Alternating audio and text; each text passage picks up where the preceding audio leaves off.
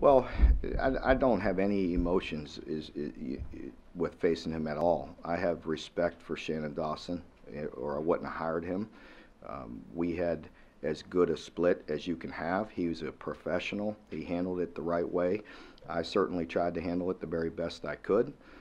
I think anytime a situation doesn't work out and you're the person who left, I don't know. I don't want to put words in his mouth. So I'm sure it's different for him than it is for me.